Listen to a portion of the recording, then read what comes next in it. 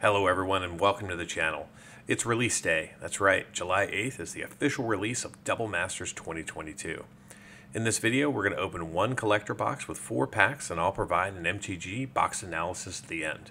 Over the coming days I'll open more collector boxes as well as some draft boxes and provide a comparative analysis between the boxes along with some updated pricing. And with that, let's get into this box.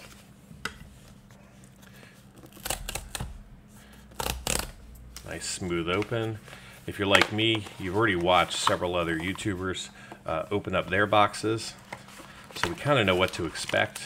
Every box is a little bit different, so let's see what we get in these 4 little packs here.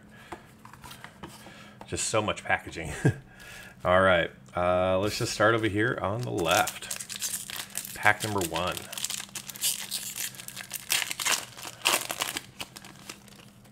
So we're going to go through every single card because this is my first opening of a Double Masters product. So we got a Thought Scour, Balstrad Spy,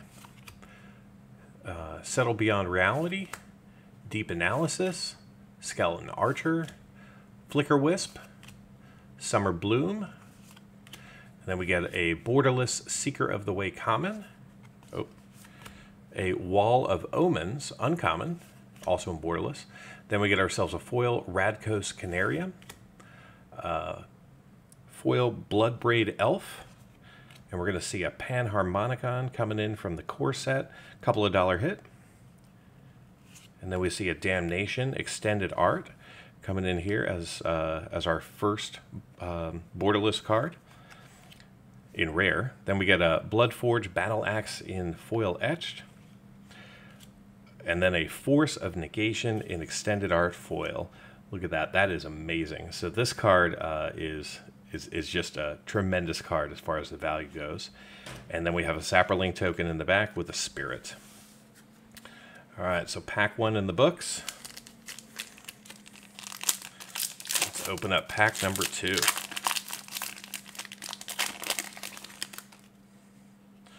All right, so we're going to start off with a Last Breath, Carrier Thrall, Hissing Ingar, Vampire Sovereign, Deadly Recluse, Orzhov Pontiff, Heroic Reinforcements. Then we get a Dimir Aqueduct in Borderless, non-foil. Then a Young Pyromancer. Then a Cassili Pridemage in foil, followed by a foil Flicker Wisp. And then Rishar Prima Renegade coming in here. And then a Seasoned Pyromancer, so the adult Pyromancer coming in here in Borderless non-foil. And then we get a foil-etched Imperial Seal, and I can already see it behind the back. Look at that, ladies and gentlemen. That is that the textured foil? It is the textured foil. What a pack. Oh my God, this is pack 2. I'm holding about $700 in my hand right now, if not more. And then we have an Egg and an Aven. Not even really prepared for this. So we're going to go ahead and put Liliana in a sleeve. Then we're going to do the same for the Imperial Seal. Wow. I am shaking a little bit on that one. Now, normally I would be super excited about a Force Indication, but to see this in our first box, pack 2, holy cow. Let me see if there's any way you can kind of appreciate it. That might be the best angle right there. So those sunbursts or whatever, they are actually slightly raised. Not enough, I think, to affect the usability of the card or the playability of the card. You know, from a rules perspective. Wow. All right, well, this is already going to be a positive box, I can tell you that for sure. But stick around for the MTG box analysis anyway. All right, Monastery Swiftspear, Dragmangler, Coiling Oracle, Perforos Emissary, Titan Strength, Dragon Arch, Spider Spawning, Coiling Oracle, Burning Tree Emissary, Thought Scour in foil, Young Pyromancer in foil, followed by a Hostage Taker from the main set. And then we get a 1,000-Year Storm coming in here in Borderless. An Impervious Great Worm, so the biggest creature in all of Magic in foil etch coming in here. And we're going to get a Marchesa of the Black Rose in foil Borderless coming in at the end here. So very cool to see that card. Just a lot of things going on there. And then we have a Spider and a Vampire. So I'm going to go ahead and sleeve up the Marchesa as well as this Force Negation, just so I can kind of highlight the hits here.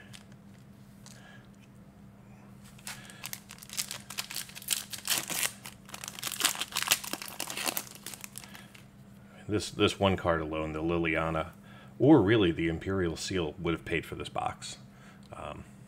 Assuming their prices don't tank. It is release day. All right, we got a Lava Coil, an Unearth, of Might of Old Krosa, a Cassili Pride Mage, Strands of Undeath, Tower Gargoyle, Vampiric Rites, Simic Growth Chamber in non-foil, Radkos Canarium, non-foil. Then we get a Seeker of the Way, foil, Mentor of the Meek in foil. We get Drohan, the Siege Tower, coming in from the main set in foil. Followed by a Privileged Position. Oh no, really? We got a Planner Bridge. Oh, it's a Pithing Needle. I thought this was another textured foil. If you look at it in the back there, it almost looks like it is. So we get a Pithing Needle. Awesome hit, no complaints. I just was expecting, or rather hoping, that there might have been another etched foil in here. Or, excuse me, textured foil. All right, so I'll be back in 10 seconds with the MTG box analysis. All right, we're back. Everything's been sorted and inventoried. Now let's get into the MTG box analysis. Double Masters 2022 contains 577 total cards, 332 traditionally framed cards, 80 borderless, including common and uncommon, 160 foil etched, which are either all rare or mythic, and then there's a new treatment in the set called textured foil, which you just saw me have a freak out about. In case you didn't see the pattern, in collector boosters, there are no non-foil cards from the main set. The only non-foil cards available in these packs are the borderless cards. Now let's pivot to the set's distribution versus this box. This chart shows all the cards that we saw during the opening. The foils are in orange, the non-foils are in green, and the set is in gray as our baseline. As expected, we didn't see any non-foils from the main set, only borderless. In the foil space, we saw between 2 and 7 cards for each of the primary colors of Magic, so there's definitely inconsistency here. Being a collector box with only 4 packs and 60 cards, coverage of the set is going to be low. All 60 of our cards were unique, meaning that there weren't any duplicates, and even with that, we only saw 15% of the non-foils we were eligible to see, 3% of the foil etched, and 10% of the foils. Pivoting the coverage by rarity, these charts are going to look a little bit sad, but I think it's important to know what you're getting for $250+. In the non-foil borderless space, we saw 3 commons, 5 uncommons, 3 rares, and a mythic. In the foil etched space, we saw 3 rares and 1 mythic. In the foil space, we saw 22 commons, 14 uncommons, 7 rares, and 0 mythics.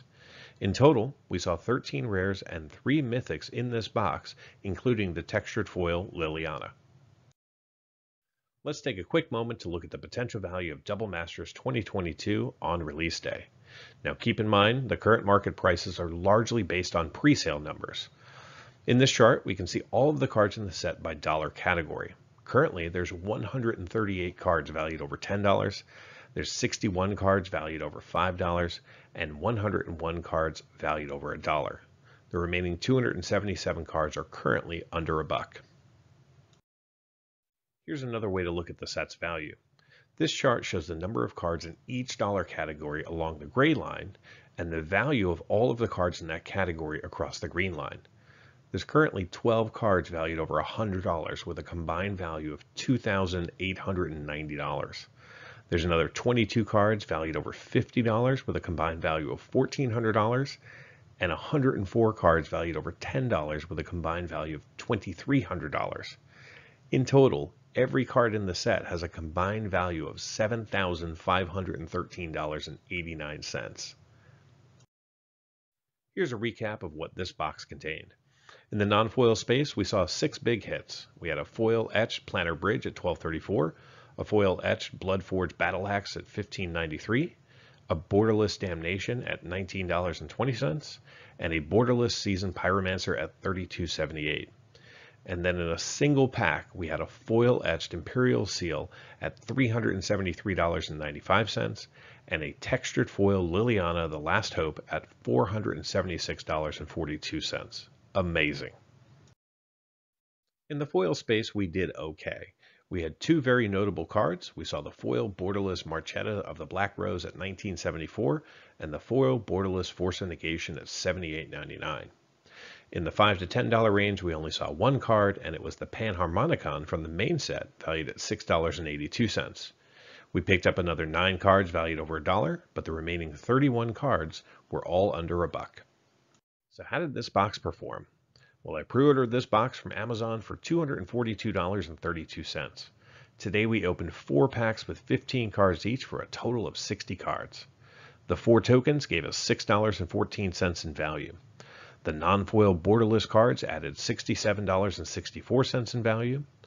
The traditional foil cards added another $133.81 in value.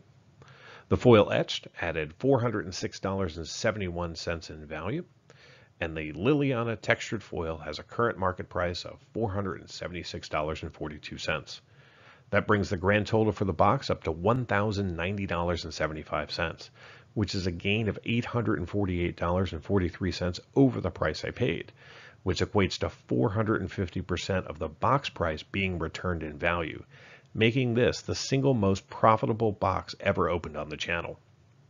Thank you so much for watching. Be sure to like and subscribe to the channel if you want to see more Double Masters 2022 collector boxes opened, analyzed, and compared.